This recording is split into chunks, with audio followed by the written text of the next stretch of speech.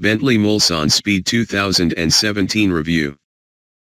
From £229,360. 7 point. An enthralling delight on so many levels, and yet disappointing in a few critical areas. What is it? It's a bit of a vehicular oxymoron, isn't it? A Mulsanne to drive rather than to be driven in. And yet that is just what Bentley maintains the Mulsanne Speed is.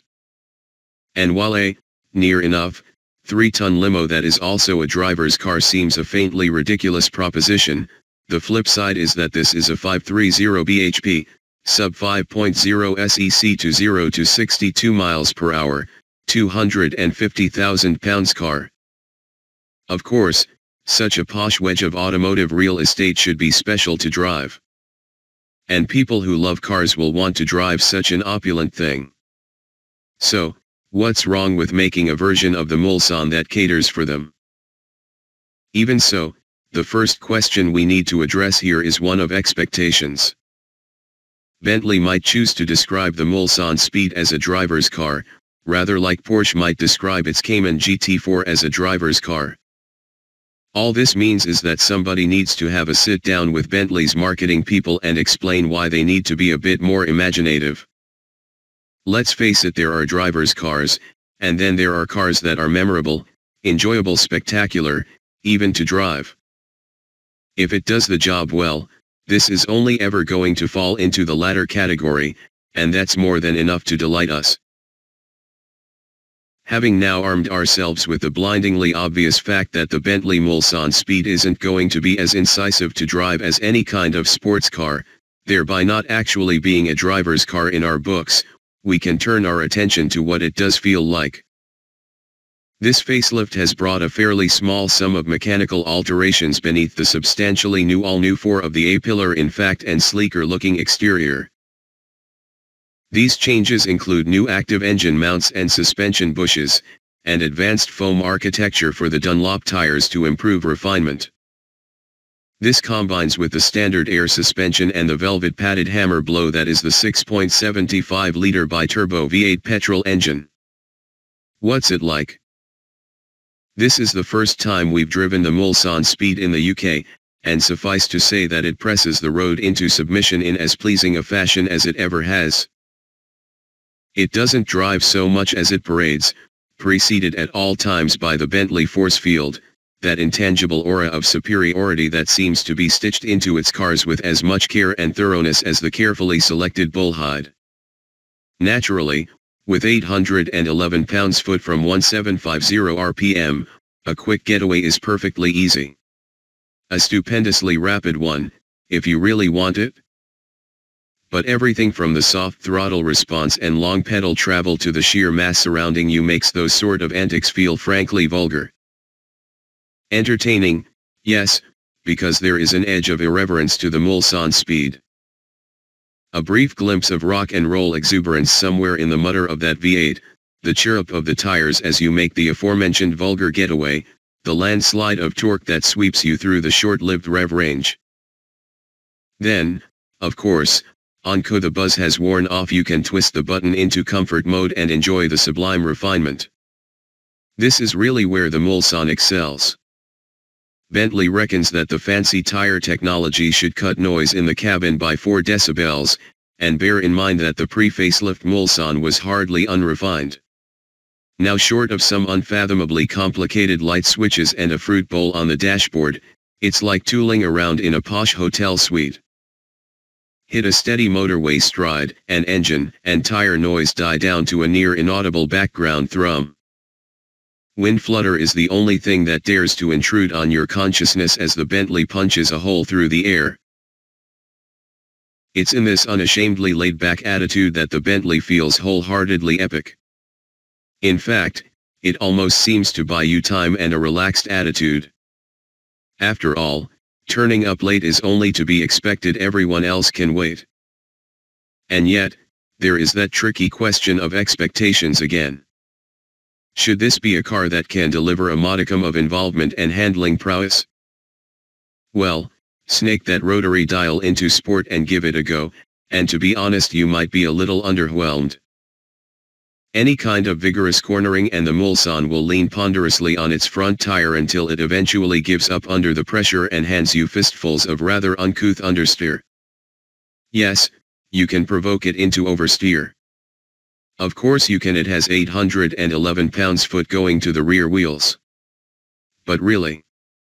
Really? You're not going to do that, are you? Don't do that. Or am I going to have to explain the driver's car / not a driver's car thing again? The steering, too, feels a bit too meaty at low speeds when you might want the oily, light precision that a Rolls-Royce Phantom serves up in spades. It does, though, weight up and deliver a fair sense of connection at higher speeds when you can inject a really satisfying sense of fluidity to proceedings on the right sort of sweeping, high-speed curves. Now, to the biggest problem here, ride comfort. Speed or not, the Mulsanne is a car that will be defined by the level of serenity buffering occupant from road, and it isn't quite good enough in the UK, either in the back or the front seats. Sure, put it in comfort mode and it lopes over high-frequency or long-wave imperfections, brushing off eroded tarmac and awkward cambers with casual ease. But then you hit a recessed drain cover, or a sharp-edged pothole, and feel the unexpected shiver and thud as those air springs find the end of their travel. In the incrementally firmer Bentley mode, you also feel an echo of the road's undulations and scars. Go for sport, and you seem to get very little extra body control in return for ride comfort that's another notch further away from what you want in a Mulsanne. There's a touch of patter here, a shiver there, a hint of a fidget over town roads.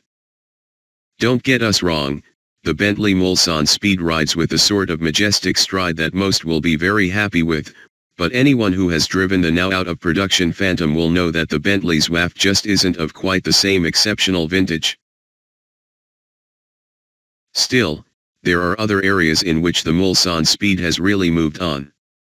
Namely in the multimedia area, where you'll now find a new 8.0 in infotainment touchscreen nestled in the dashboard.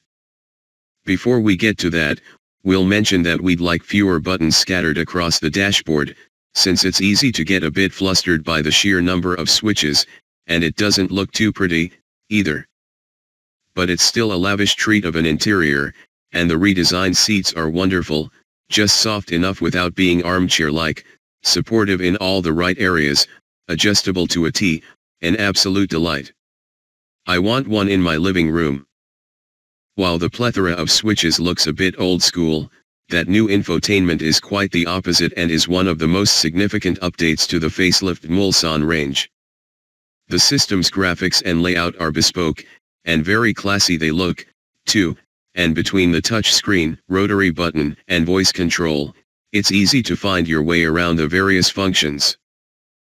This all comes with the full complement of media connectivity and a 60GB hard drive, although you do have to pay extra some £14,890 for the entertainment specification pack that brings the superb NIM audio system and two 10.4-in retracting touch screens for the rear passengers with wireless headphones thrown in.